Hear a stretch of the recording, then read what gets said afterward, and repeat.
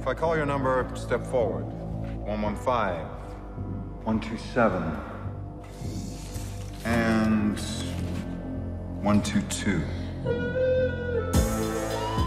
We start the series with Claire leaving home and coming to New York City to try to become part of a major ballet company. It says here you were apprenticed at the Pittsburgh Ballet and took a leave of absence and nothing since. I'm confused. Claire is very complicated. She's suffered a lot of adversity. You a ballerina? Yes. Got any Vicodin, Oxy, Percocet? And now she's making one last kinetic thrust out of her life and into a future. Please let me dance. Just 2 minutes of your time. Impress me.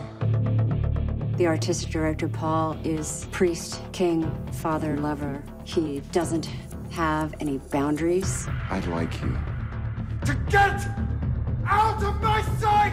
He wants his company to be the most successful company that it can be. And Claire is very special. The moment this jewel lands in his lap, he will exploit that as far as he can. She's brilliant. I can make her. She can make us. What did I tell you? Divine. Every character has a really unique backstory, and it takes the series in really sensational, gripping directions. Can you keep a secret? I'm good at secrets. It's a show showing the gritty underbelly of the ballet world. It asks you to really go to places that most people don't let themselves go to.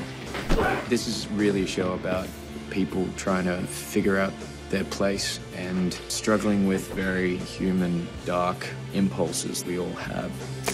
Fuck you! Flesh and Bone is extreme. It gets right into the dirty corners of the human psyche. Is it the right thing to do? The right thing is everything. And then on the other hand, it's incredibly beautiful. It's spectacular.